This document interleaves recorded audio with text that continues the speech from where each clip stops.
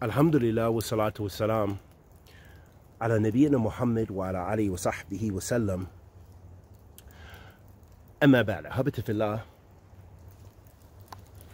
Allah subhanahu wa ta'ala says fi kitabihi al-kareem,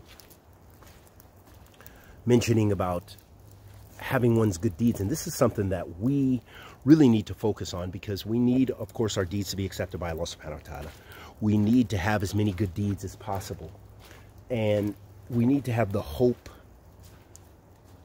that the hope for Allah subhanahu wa ta'ala's mercy and his favor, that he'll accept whatever good that we do and forgive all of the evil that we do.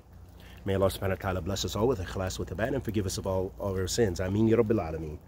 Qala subhanahu wa ta'ala fi kitab al-kareem. In Surah Al-Asr, Allah subhanahu wa ta'ala says,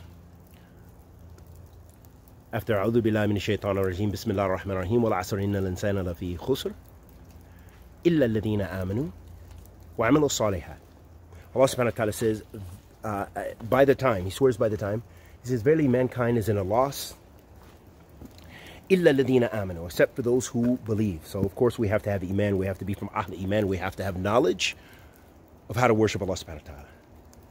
Illa alladhina amanu wa 'amilu s-salihat, and then do righteous deeds. So that shows us the importance. Allah subhanahu wa ta'ala exalts and raises his servants in accordance with their deeds, in accordance with doing righteous deeds. And those righteous deeds have to be built upon ikhlas lillah, sincerity to Allah subhanahu wa ta'ala, and in accordance with the sunnah of the Prophet sallallahu alaihi wasallam, how he sallallahu alaihi wasallam did righteous deeds. That's what defines righteous deeds for us in Islam. So it's imperative, ahabata fillah, that we always strive our best to do righteous good deeds and have good conduct. Do that which is pleasing to Allah subhanahu wa ta'ala, not necessarily pleasing to the people. And what affirms for us the importance of striving to please Allah subhanahu wa ta'ala through good deeds and righteous conduct, good manners, and we always need this reminder, is the hadith of the Prophet sallallahu alaihi wasallam, in which he sallallahu alaihi wasallam said, "Ma min shay'in athqalu fi mizan mu'min yawm al-qiyamah min husn khulq, wa inna Allah yubghidu al-fahish al-badi." The Prophet alayhi salatu wasalam said, there isn't a thing which weighs heavier on the scale of the believer than good manners, and verily Allah hates wicked and sinful speech. So there, ahabata fillah, we see the importance of having good manners and good conduct, and that's a part of our, good moral characters.